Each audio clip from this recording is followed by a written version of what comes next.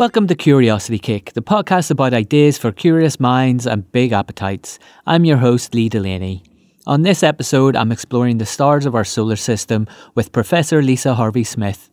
Lisa is an astronomer, author and broadcaster, and her career has covered maintaining and developing professional astronomical observatories, as well as her own research and teaching.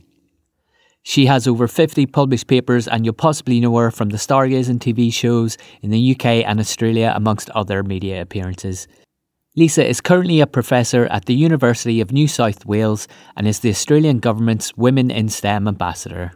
Do subscribe, rate and review the show on your podcast app. Reviews really help the show get seen by search algorithms. But for now, get yourself a cup of tea, grab a fork and dig into a slice of Curiosity Cake.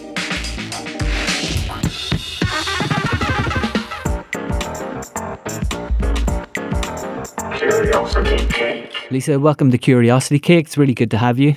Thanks, Lee. Great to be here. You've got a new book coming out in the UK. I think it's coming out in the UK soon, but it's already out in Australia. So can you tell us about that?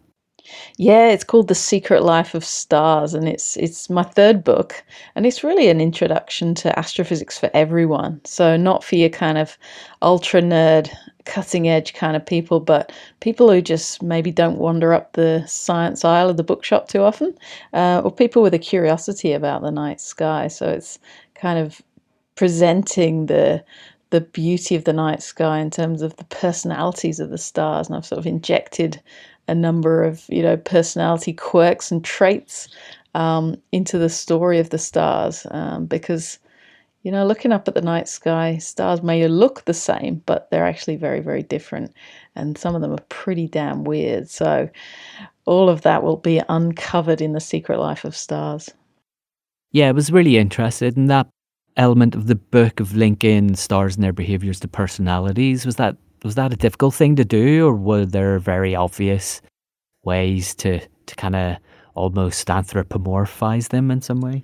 Yeah, I'm very impressed with you pronouncing anthropomorphize, because I can't always do it myself. But it's yeah. Wait till we get to some of the pronunciations of some of the stars later. Oh God, I know. Astronomers have less impressive. Terrible naming conventions. But yeah, making the stars human and personalizing them was quite easy to do, because even as a professional astrophysicist for a large number of years now, I still find the kind of notation that we use as astronomers kind of annoying, and it makes it a little bit opaque as a subject sometimes, astrophysics. So people think it's hard and difficult to understand, but really it's not.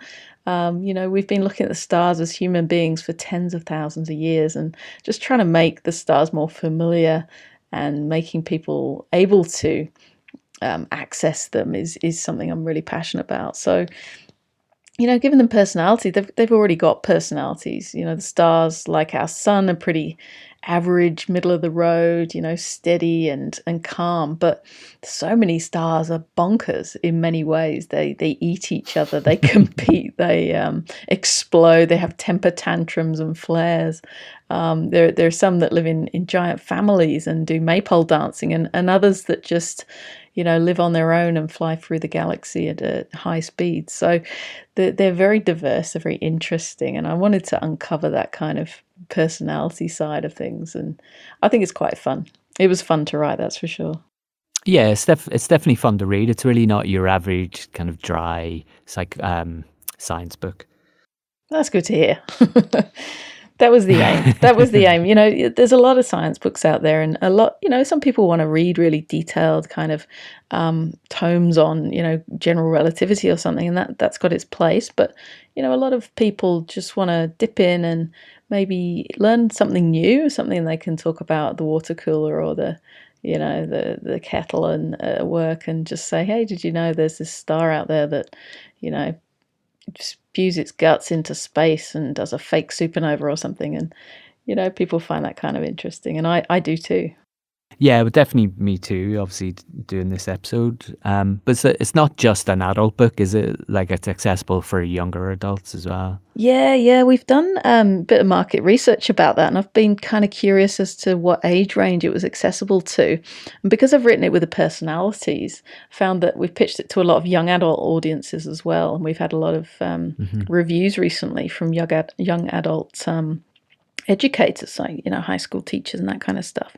And they've said even down to about 10 years old, 10 or 11, for good readers, they've managed to kind of enjoy it and digest it. So it's not a children's book as such, but it's very much for the teens. A good introduction to astrophysics.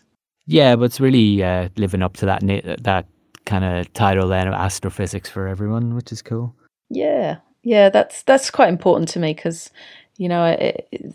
the taxpayer pays for science, and I think sometimes science is hidden behind the paywall in the inaccessible journals and the Royal Astronomical Society and those kind of journals that people can't get unless they pay thousands of dollars a year, or pounds a year. So it's really important to me that people can access science and find that it's fun, and really for me that came as a kid from people like Patrick Moore writing and putting stuff on the TV, and that's sort of a circular thing. I want to give back to that too. Yeah, and your dad got you interested in the night sky in the first place, is that right? Yeah. My dad's bit of a stubborn old bugger. Never did any exams or had any qualifications or anything. But he told me that his dad, my granddad, was interested in the night sky. And he used to show him the stars when he was a kid. And then it kind of passed down to me. I remember my dad, it was 1992. My dad showed me the planet Mars through no telescopes. We didn't have any telescopes or any money to buy a telescope. Yeah. But we just had, our eyes in the garden, and we went out and through the orange glow of the streetlights in an Essex village, we managed to see Mars shining through one of the constellations. I can't remember where it was now, but it was sort of overhead, and it was beautiful. And I just remember being kind of bowled over that you could see the planet Mars without any telescopes or any equipment. And that was the start of it for me. And then my dad bought me a battered old 1957 Norton Star Atlas, which was like a street map of the sky from the local Oxfam shop. And it kind of had mouldy spots on it, that that look of an old book and that kind of dusty smell. They weren't just undiscovered planets or something yet? No, it was just a bit of mold. It was like the old red dwarf joke about black holes just being specks of grit on the monitor. But it was that kind of thing, where, old dusty book kind of inspired someone to become an astrophysicist. And it's a good story, and it's really taken me to great places and traveling around the world. So it's been wonderful for me. Yeah, and it's a very human way into a subject that, as you're saying, can at times be a bit opaque and not as accessible to kind of ordinary people. Yeah, I find in the ranks of professional astronomers, there's some that come into it through amateur astronomy and looking at the sky and enjoying the beauty of it. But actually, there's a lot more who come in at it from a more of a academic interest side. And I had both sides, so I was kind of lucky. But really what sparked my interest was just looking at the night sky. And I think you can't beat that.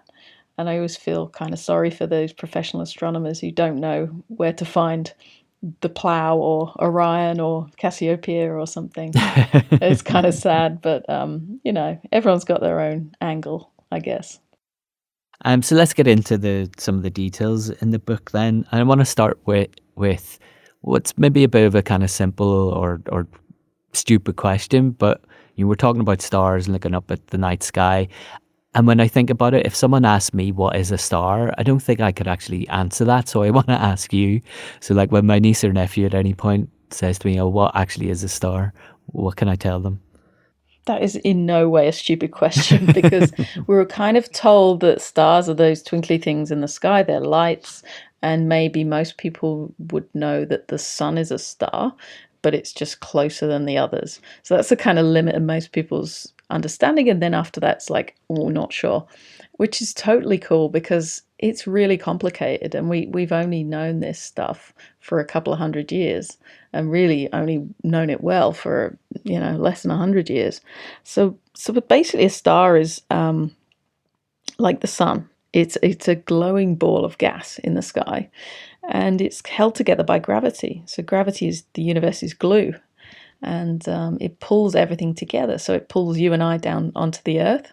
All right, I'm in Australia and you're in the UK, but we're both being pulled towards the center of the Earth. That's why we're both stuck on, even though I'm upside down.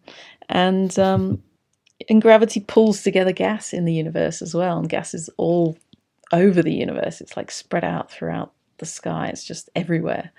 And little pockets of gas are pulled together by gravity. They form little balls, little spheres, and they're in fact pretty bloody big. They're huge. A star is extremely big. And then what happens inside is kind of like when you're in a busy nightclub and it gets sweaty. Everyone's inside there, they're dancing, they're on the dance floor, and it gets sweaty and hot because everyone's kind of moving and jiggling around, and you get all this heat generated. And that's what happens in the middle of a star. But in the middle of the star isn't people, obviously. It's little atoms of hydrogen and helium. And they start jostling together and dancing, and they start colliding. And when they do, you occasionally, very occasionally, get a collision that forms a bigger atom. So two hydrogen atoms stick together, form a helium atom. It's a bit more complicated than that, but that's the basic gist. And they create energy, and that's called nuclear fusion. It's a nuclear bomb. The sun is a giant ball of gas that's so jiggly in the middle, stuff collides together, atoms stick together, and they create bigger atoms. And that's essentially what's happening. That creates huge, huge quantities of energy, and that is what's shining in the sun. Now, it's a bit more nuanced and complicated. It's actually a really difficult process to understand. If you want to Google it, it's called the proton-proton chain. Lots of different reactions are happening, but essentially tiny bits of atoms are sticking together, creating energy. They don't create light. In fact, it's quite interesting. They generate these really high energy things called gamma rays, and those gamma rays decay into smaller, less energetic rays like light and heat later on as they pervade through the sun from the center towards the outside. And that process takes hundreds of thousands of years for the energy to get from the middle of the sun to the surface. So it's pretty cool, and it's pretty slow, and it's basically a giant bomb. And is that the same? You couldn't make this stuff up. Is that the same across all stars then? There's that kind of nuclear reaction going on? Yeah, and there's subtle differences too. So in a star like our sun's a pretty average star, and it's fairly puny and small. There are some stars that are hundreds of thousands of times more radiant and brighter. In fact, millions of times brighter in the case of the biggest star in the universe. So our sun's pretty small, and it's mainly hydrogen sticking together in the middle, turning into helium, and that's the nuclear fusion process that burns the energy in the star and creates the heat and light. But in bigger stars, more massive stars, it's even hotter. It's like having a huge dance floor with thousands of people, maybe even like Glastonbury, there's a huge crowd, and there's so much energy that everyone's moshing, and there's a huge amount of heat going on.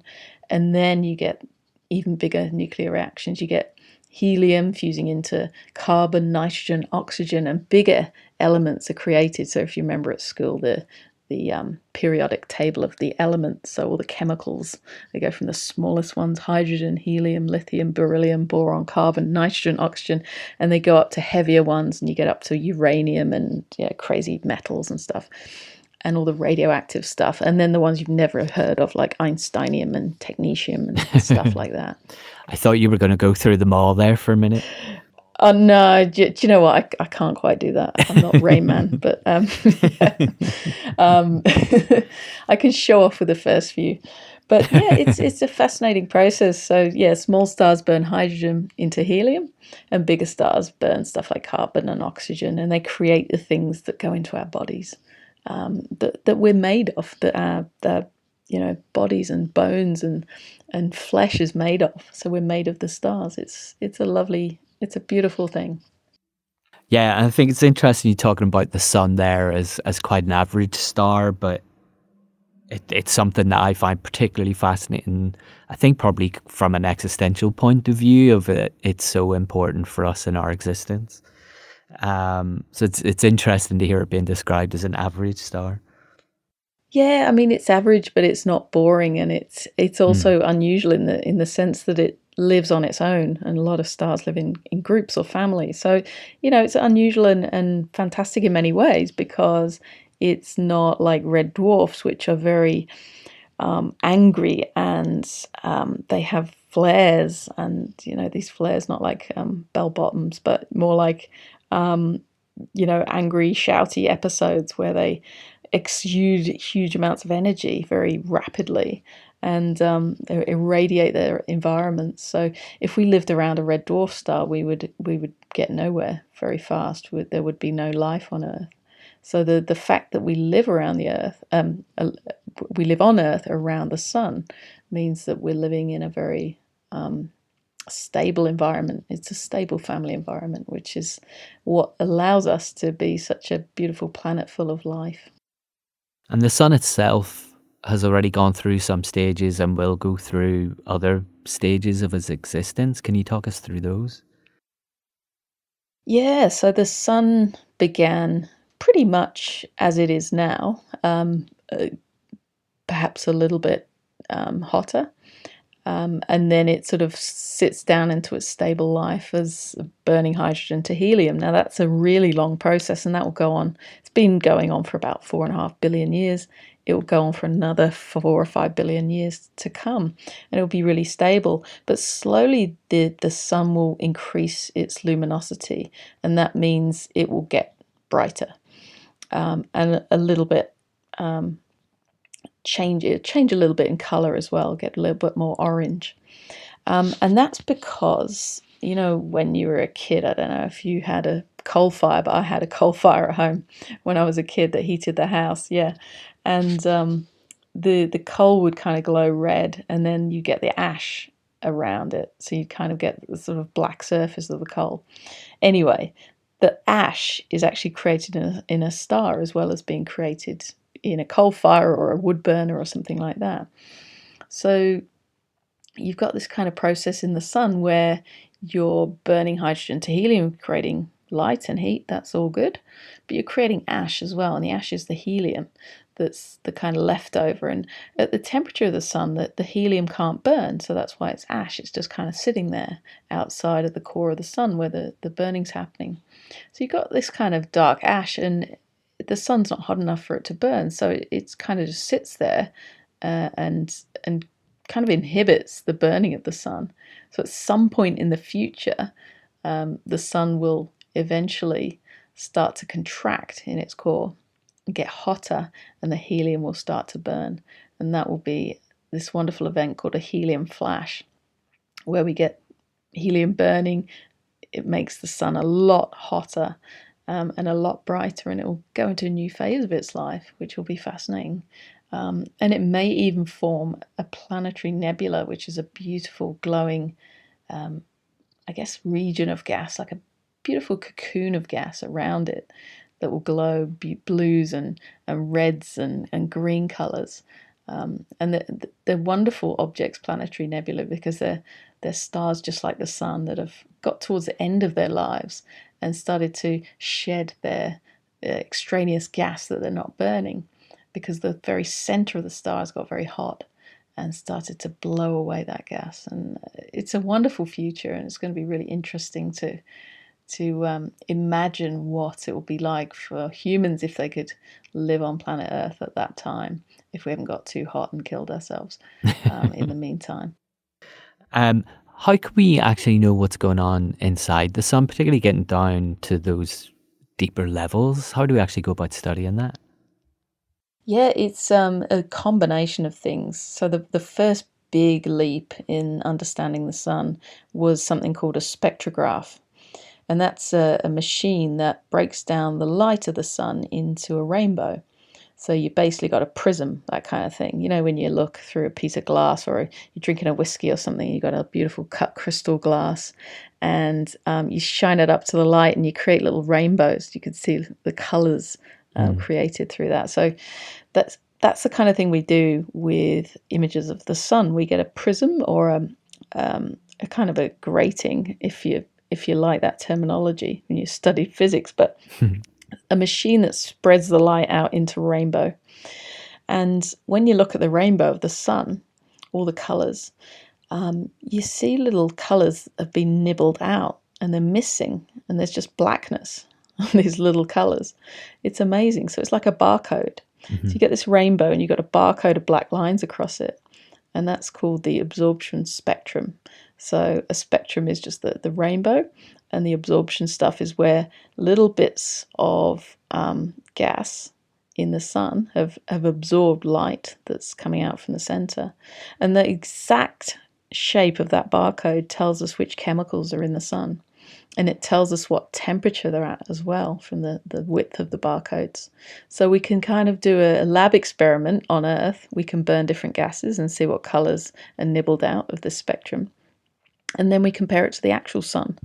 And we create the spectrum and we look at the colors and they're nibbled out in the particular places. And we can compare it to the one we've done in the lab. And we can measure which chemicals are there and how hot they are. So it's really clever. We can kind of, without going to the sun, because it's bloody hot, we can actually see what's in there and what's happening and how hot it's burning and which chemicals are burning. And using theoretical modeling, which is kind of like number crunching in a computer, we can figure out how hot the sun is and what's burning in there. I think that's a really interesting point as well, because I do some number crunching for my day job, and I think it sounds a lot like a lot of astronomy now is done in that way, looking at data rather than necessarily looking through a telescope at the sky. Yeah, that's right. I mean, I've spent my whole career as a radio astronomer, so Mm. I look through radio telescopes. We can't, put our eye up to that, and we can't see anything. It's invisible. So everything we do is number crunching. It's using techniques, mathematical techniques, to recreate the image that we think we're measuring. Because what we're actually measuring is a voltage in a wire at the end of a telescope. It's literally just we get a reflective mirror, kind of a dish shape, like your satellite dish you're watching Sky TV or something. We just get a huge one of those, and we measure the voltage at the end of a wire, and we measure that over time, and that tells us which signals we're receiving from space, and where they come from, and how bright they are, and how polarized they are, which directions the electric and magnetic field are going, and all those kinds of things. So it's really a sort of astrophysical experiment just to make a picture of a galaxy with a radio telescope. And it's a huge thing to make images, because we have to do all sorts of mathematics. We have to use a supercomputer. We have to correlate signals together from different telescopes across the world. So it's pretty complicated. Yeah, it's not an easy feat, but it's a really useful thing to do. There's so many things combined in there, just the invention of that whole process itself, and then the multiple kind of subject areas. You're talking about the mass and things there that goes into it, that I think is just such a great example of the ingenuity of humans when when we can put our minds together and produce like just really amazing feats like that. It is. It's amazing. Yeah, radio astronomy is a really counterintuitive. I guess it's not easy to imagine how it works. So you have to use those, engineering mixed with mathematics, mixed with computing, mixed with this, obviously an astronomy kind of understanding. So when I work professionally with other people, it's generally with people from a huge range of different backgrounds in terms of education. A lot of engineers, and they're very important because they're the ones who actually get it working. So if we get back to the stars, then you've already mentioned red dwarfs quite a few times, both the TV show and the stars. So in terms of the stars, what is a red dwarf? Well, a red dwarf is actually the most common type of star, but you wouldn't know it looking in the night sky because you can't see any. For a start, when you look up at the sky without a telescope, you can't see a single red dwarf. And they're the most plentiful stars. I think it's more than 60% of stars are red dwarfs. So they're just small stars. They're just really small. A lot smaller than the sun, that are a lot cooler than the sun, and that's why they're red, because red means cool, blue means hot in terms of physics and how stars shine. So they're a lot smaller than the sun. They live a lot longer. They very steadily and slowly burn their fuel, hydrogen into helium. But young red dwarfs, although they're cool and steady, they're actually plagued by temper tantrums. So they have huge stellar flares. So they just go nuts occasionally. They will just have tangled magnetic fields that mean that quite occasionally the magnetic fields will snap and they will just expel huge amounts of radiation, hot plasma, gas into space. So although we are kind of interested in looking for planets around red dwarfs, and we find a lot of them, we're not sure if they could potentially host life because of these temper tantrums. So it's a really interesting question in terms of the likelihood of other life in the universe, as to whether red dwarfs could even have life because of these enormous ejections of hot radiation. You mentioned there about how long they live. How can we measure how long a star's life would actually be? Because I assume that's much longer than our lives are. So how can we measure that? Yeah, God. So we again, using a bit of number crunching and also measuring. Firstly, we can use clever techniques like we can build a time machine. I know Okay. that sounds ridiculous, but we could build a time machine. It's called a telescope. So firstly, you can actually look at. We don't do it much for stars, but we do it for galaxies. You can look a long way away, and you can see stuff that is very, very old. So, for example, you can see, 10 billion years into the distance, light years away. That's because of the length of time it takes for the light to actually reach us? Absolutely, yeah. So the speed of light is a finite, like, cosmic speed limit. So the light has taken so long to travel to us that we can see things as they were 10 billion years ago or more. But with stars, it's even easier because the stars that we can see are very close. We know the age of the stars because of their composition. And again, it goes back to this barcode thing. If we're looking at the light and we're spreading it out, we can see which chemicals are in there. And in the early universe, there was only hydrogen and helium, because those were the elements created in the Big Bang, a tiny, tiny bit of lithium, but nothing above that, nothing heavier than that in the periodic table. So if we see a star and it's red and it's faint, and also it's only made of hydrogen and helium, we know that it's very, very old. But if it's got carbon and nitrogen, oxygen and uranium or gold or silver in it, we know that it must be a second generation or more of stars, because those elements are only made inside stars. So like our sun has a lot of complicated elements in it. So we know that it's not the first generation of stars. It's actually come later, after the first generation has burnt its stuff, exploded, spewed its gas into space and created new stars again. So it's really about the composition, the chemicals that make up the stars, that tell us how old they are. You mentioned Proxima Centauri in the book. Is that a red dwarf? Yeah, it is. Yeah, Proxima Centauri is the closest star to Earth, and it's actually a member of a 3-star family. Alpha Centauri A and B are the other two. You can't see those from Europe, maybe the very southern tip of Europe, possibly. But they're very bright and obvious from the southern hemisphere, or the the sort of equatorial regions of Earth. So, Alpha Centauri is one of the pointers to the Southern Cross. So if you're down this way, it'll be really obvious. But Alpha Centauri is obvious because it's a bright star. It's really big and bright.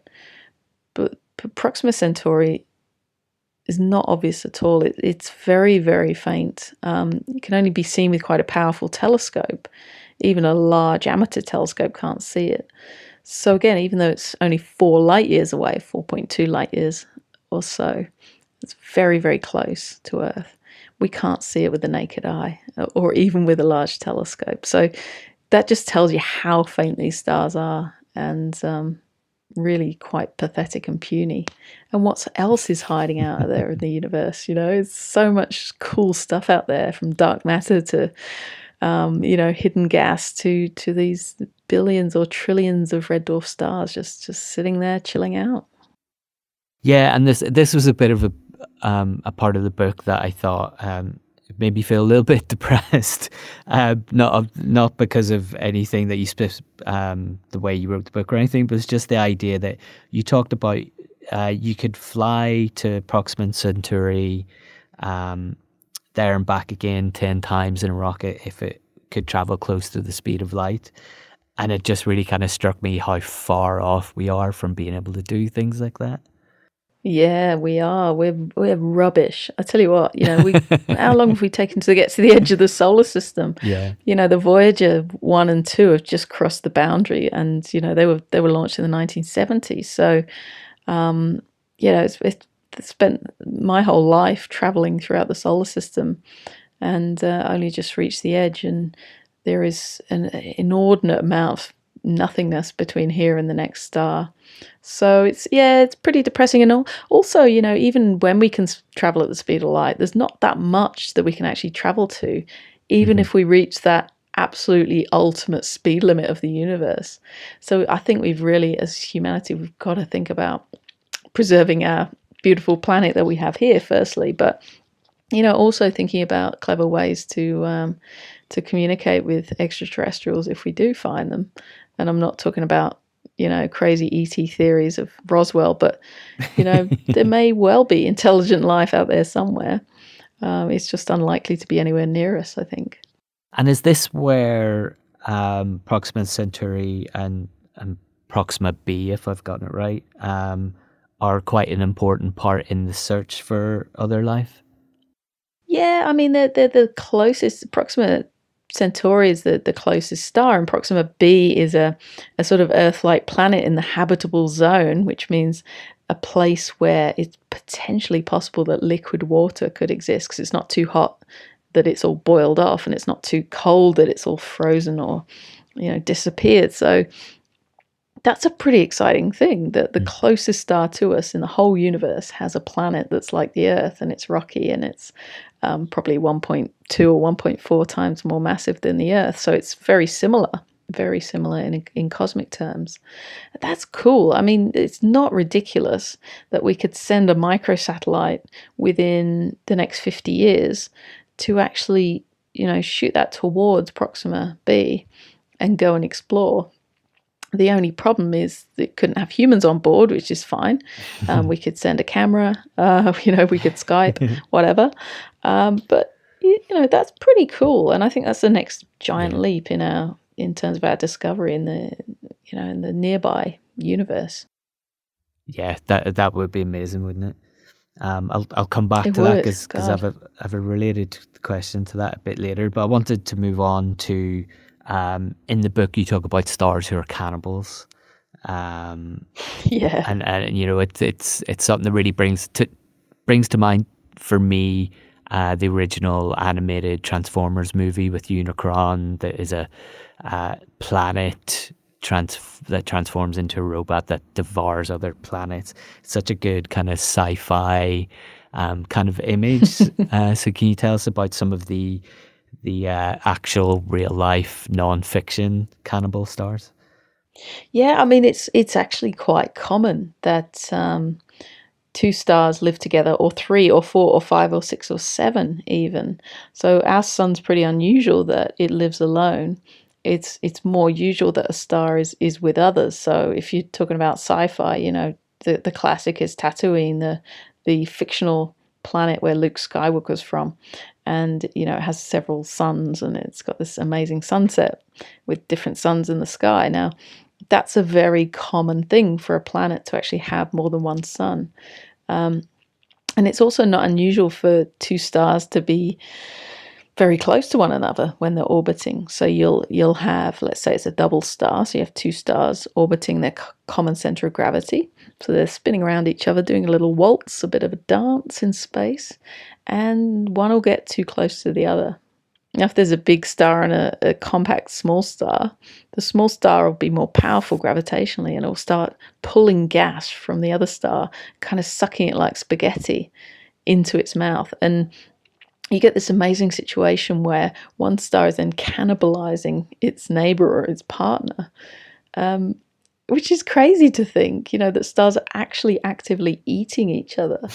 But this is happening all over the universe, and we see it, and we can watch the gas screaming down into the other star. We can see the disks of material as they kind of suck down, and we can see the catastrophic ending of these kinds of episodes, which is called a type 1 supernova, where one star is eating so much gas from another, it gets overwhelmed, it gets too greedy, and it actually explodes as a supernova, completely destroys itself, turns itself inside out because it's been eating too much too fast.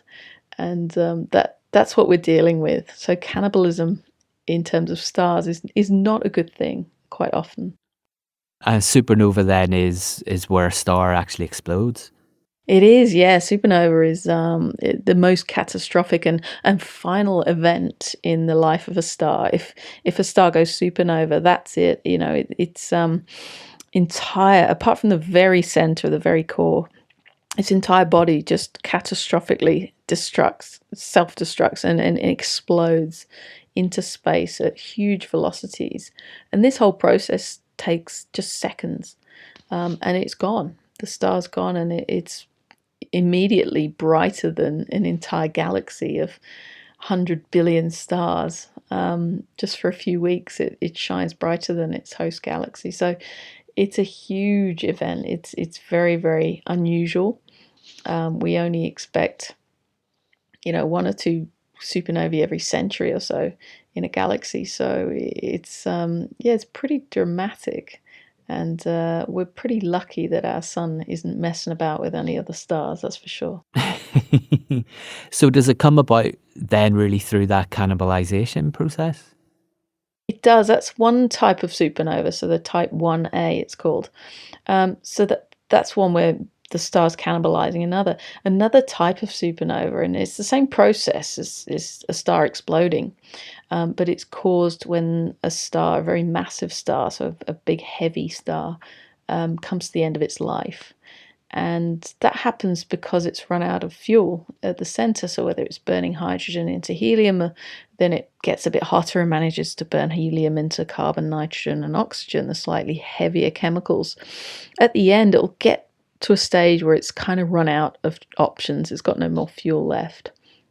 And at that stage, the star itself will collapse gravitationally because gravity's pulling it in constantly. The shining, the heat, and the creation of energy is pushing it outwards. And that pulling in by gravity and the pushing out by energy balances nicely. And that's why a star kind of sits there and shines nicely, not collapsing and not exploding at any one time. But when the fuel runs out, suddenly it can't shine anymore, and it starts collapsing because the gravity takes over. And that catastrophic collapse of the core of a star, the middle of a star, that creates a rebound effect. When it gets to a certain point, it explodes. And that catastrophic explosion is, again, hundreds of billions of times brighter than the star was previously, just for a few days. And over a number of weeks, it fades back down to a level that's barely detectable. And it's kind of a last swan song for that star. It's a bit of a hey, notice me before I disappear. It is. It's very needy, isn't it? Yeah. Hey, look at me. I'm dying. How someone do that? That also sounds like something that we'd want to be very far away from. So is the supernovae Absolutely. happen like close to us, like in the Milky Way, or are we just seeing them beyond that?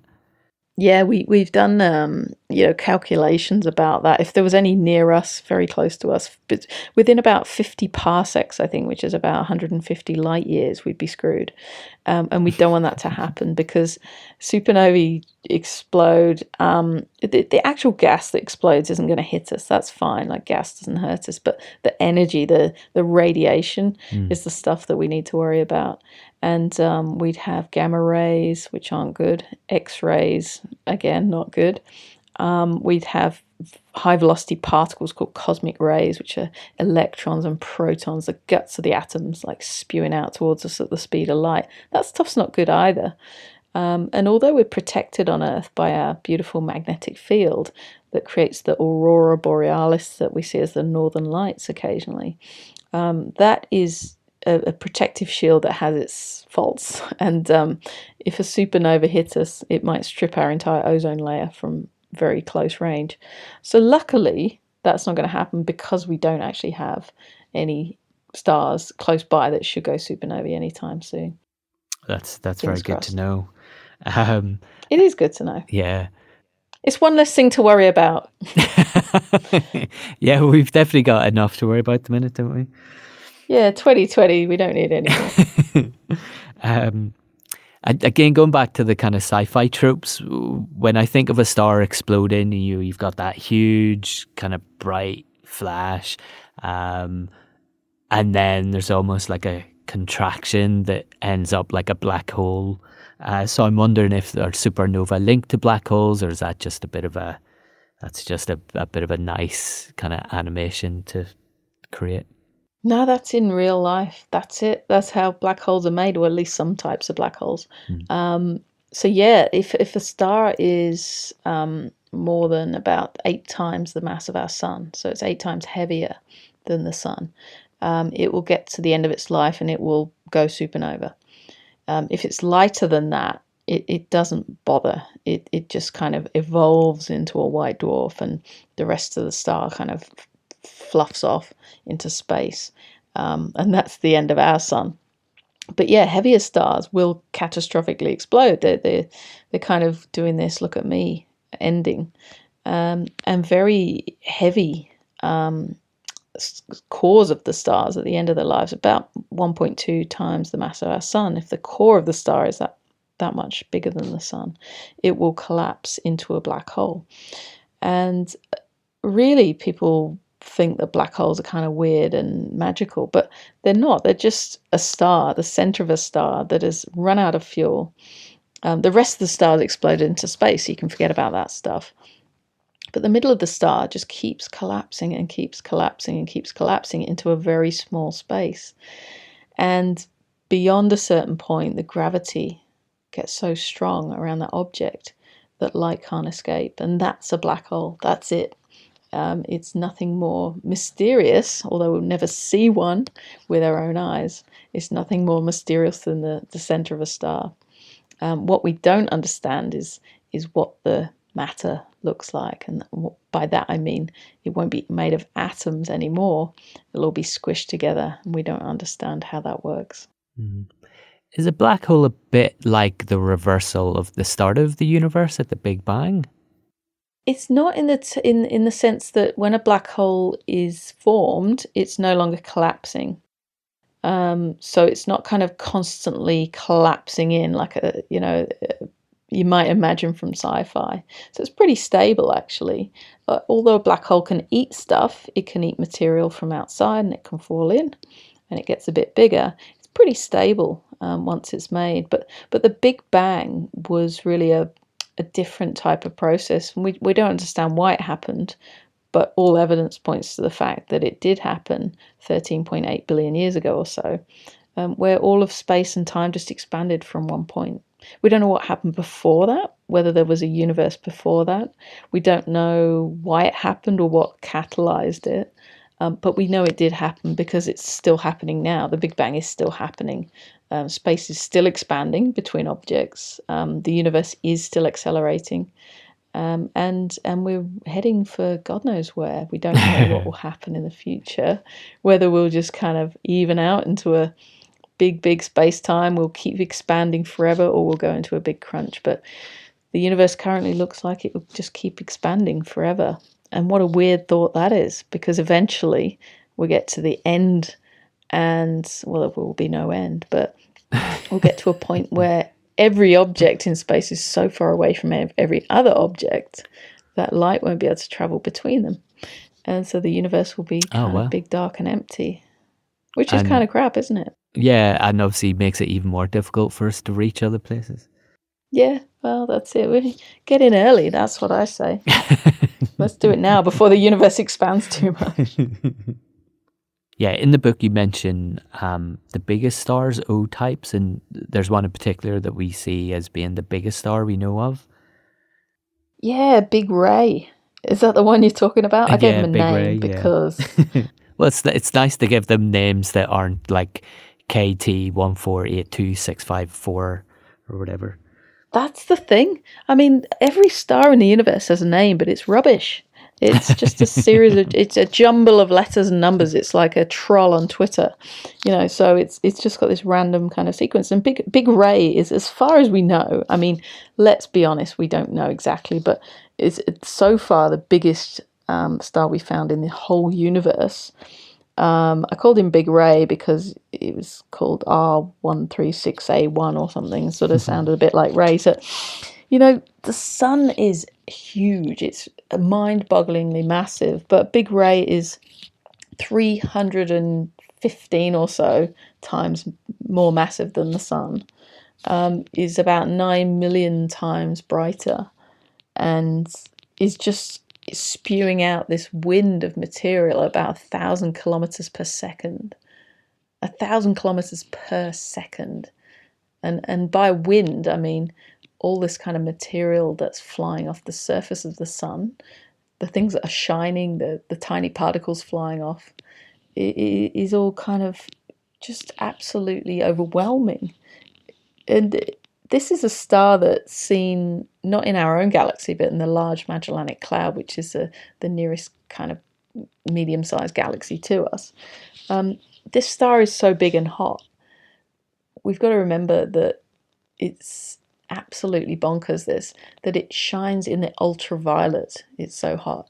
So most stars are like red or blue or white or something. This star is invisible in terms of the peak of its radiation. It's ultraviolet star. So Big Ray is really a case in point as to the huge variation in the mass of stars and the ways in which they manifest their lives.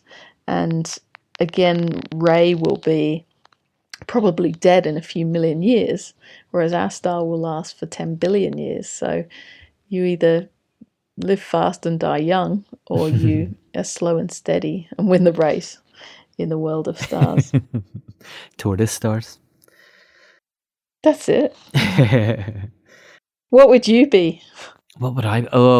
Probably a tortoise star. I think I was always one of those people where like, I wouldn't leave homework till the last minute or that sort of thing. Like I'd do bits of it over a bit of time. I just find that a bit of an easier way to approach stuff. I'm the same. I think I don't like having to deal with the stress of the last minute kind of approach. That's it. And you start self-destructing and exploding as a supernova. It's not good. Well, maybe that's a really cool question. Actually, maybe you should do one of those kind of internet questionnaires that tell you what star you would be based on your personality. Oh, which star are you? That's such a great idea. Do you know what? I might do that. Get it on your website. To credit you for that. Amazing. Which star are you? BY Canis Majoris or Proxima Centauri? Do you have large outbursts, violent occasional outbursts, or do you constantly roar like a tiger? Love it.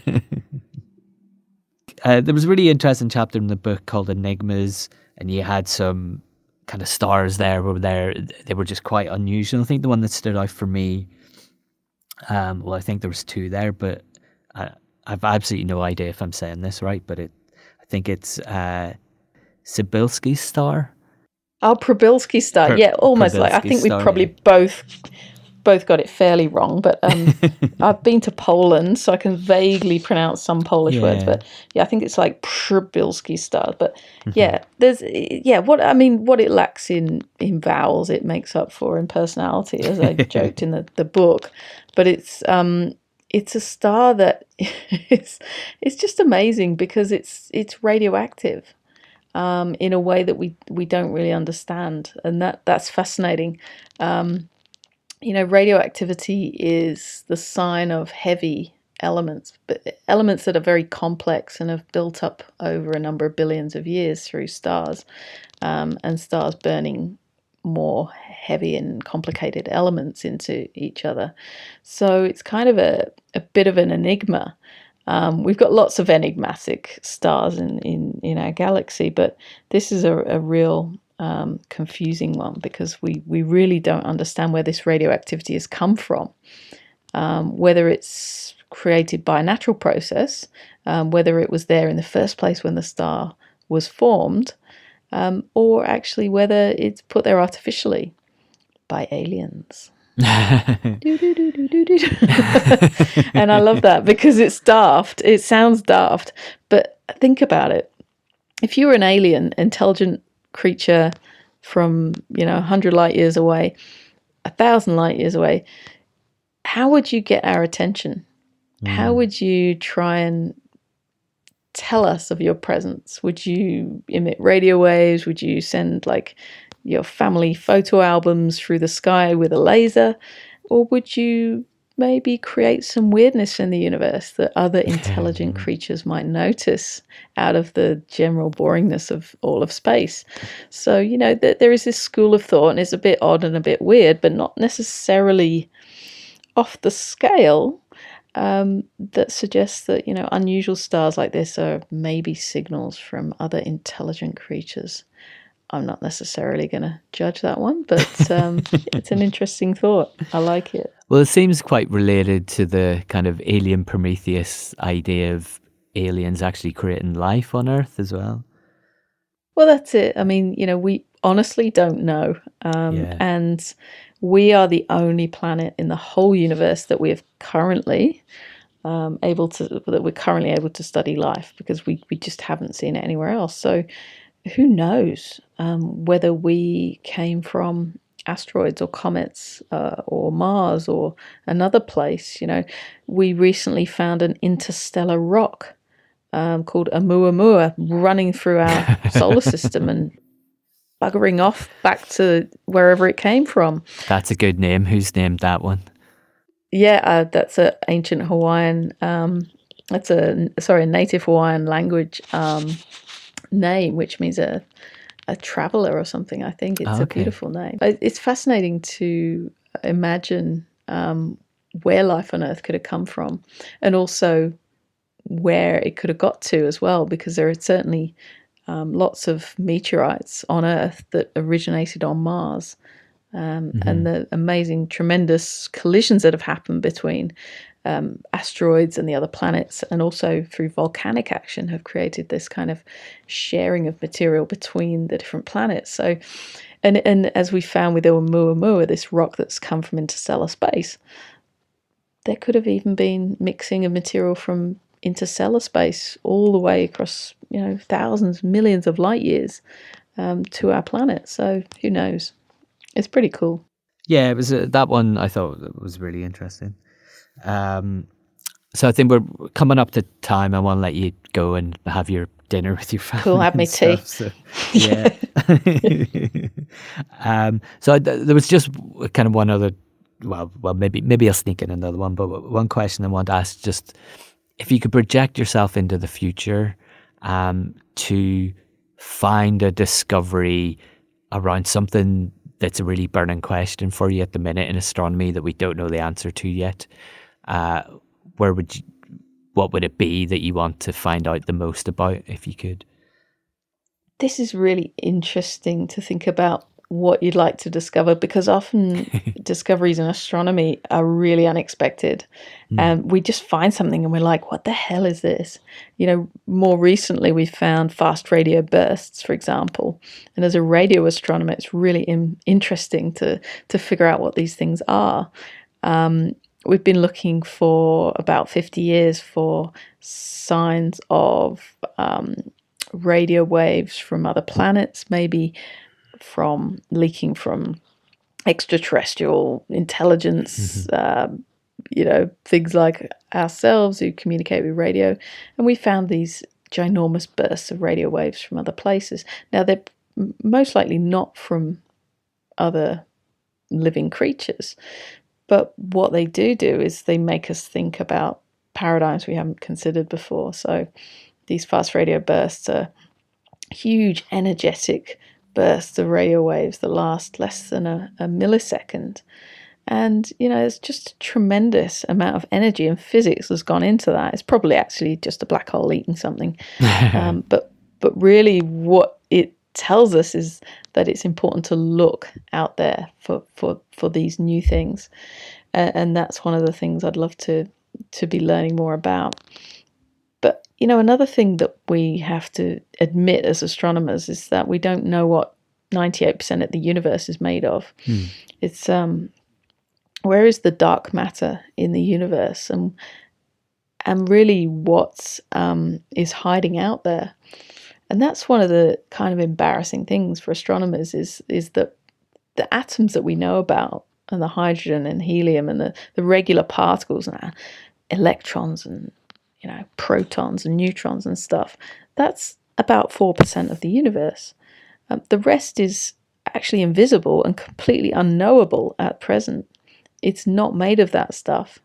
And we can see the effect of the gravity of this other stuff, whatever it is, out there, but we can't find it yet. So it's going to take a really big observational effort in terms of looking at the large-scale structure of the universe and seeing how it's moving under the influence of gravity of this dark matter, and also trying to understand through particle physics what it might be made of, whether it's made of undiscovered particles or something like that. So it's a real interesting bit of science because it looks at the very largest things in the universe and the very smallest things in the universe, the particles, the subatomic world, and the large-scale structure of the universe.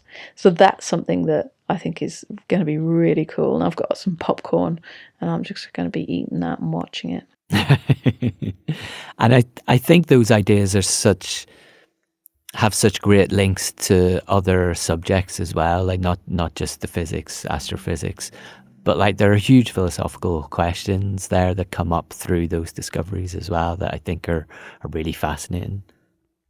Yeah, I love the link between the smallest and largest. And it's all existential. It kind of leads to the questions about what is unknowable and what is knowable. And also, what else could there be on Earth that we do not yet know or comprehend or even know is there?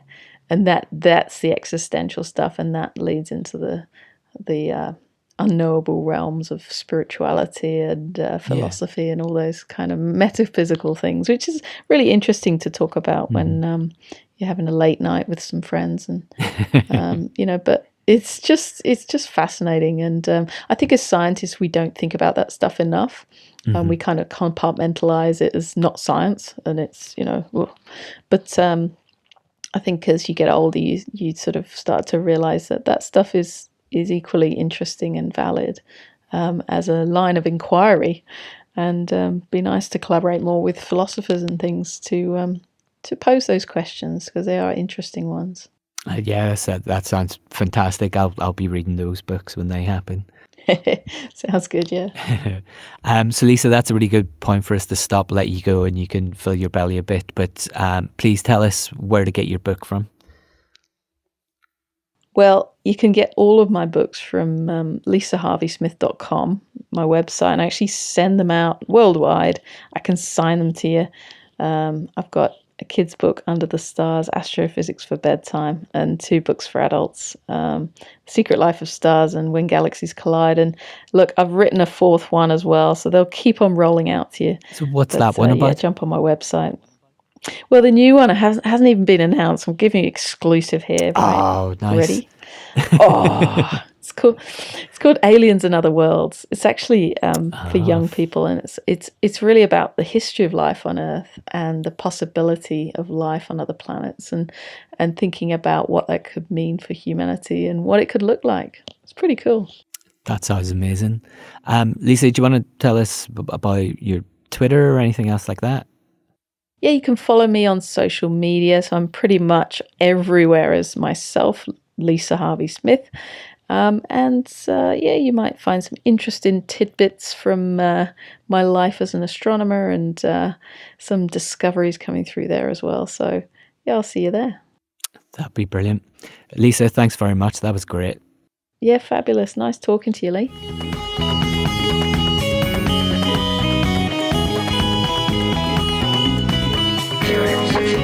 I hope you've enjoyed listening to this episode. Remember to rate and review the show on your podcast app to help us get noticed. And you can get in touch on Twitter or through the website. Bye for now.